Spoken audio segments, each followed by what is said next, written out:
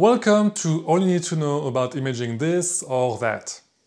In this quick video, we're going to give you some tips and tricks to help you get the best possible image for this target. Let's go!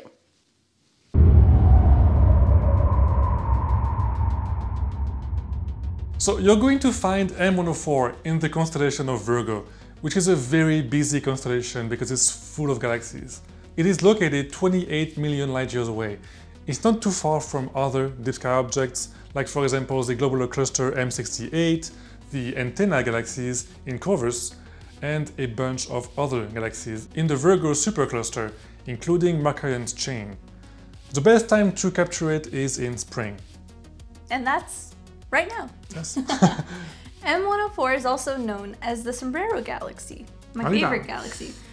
It has a magnitude of 8, which makes it kind of faint, but it is very luminous so that the galaxy is very obvious when you're pointing at it with your camera. The Sombrero holds the biggest supermassive black hole ever recorded in any nearby galaxy, and it has a mass of more than 1 billion suns, which is crazy. A crazy amount of suns, really. And this also impacts its brightness, as it is the brightest galaxy in the 10 megaparsec radius of the Milky Way. Wow, small but mighty. Yeah, because M104 is very small, being only 30% of the size of the Milky Way, and it is seen edge-on from Earth, so the best way to capture it is with a large telescope. It also does not help that it's getting farther away from Earth at a rate of 1,000 km per second. This is M104 by the Hubble Space Telescope. As you can see, it has a really bright core and dark spiral arms. You can image this target with both a DSLR camera or a cooled camera and do not need any specific filter, as it is a great broadband target. As a starting point, we suggest taking 3-minute exposures and spend at least 3 hours on it. Here is a single shot from our setup taken from a Bortle 4 zone. We imaged this object only once so far, and it was with our DSLR camera and our 8-inch Newtonian telescope.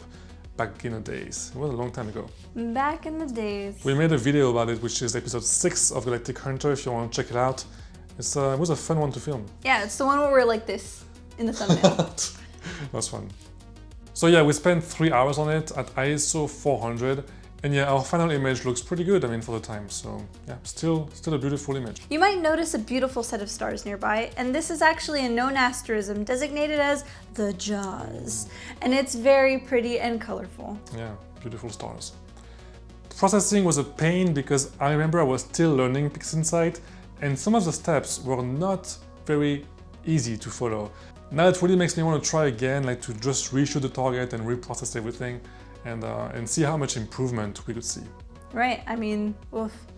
If it was the one we had or knew, it's been a couple of years. Yeah, a long time ago. So, anyway, M104 is not the easiest target for beginners, but you know, we were kind of beginners when we did it, and it turned out pretty okay. So, I mean, now it's your turn to give it a try. Go for it.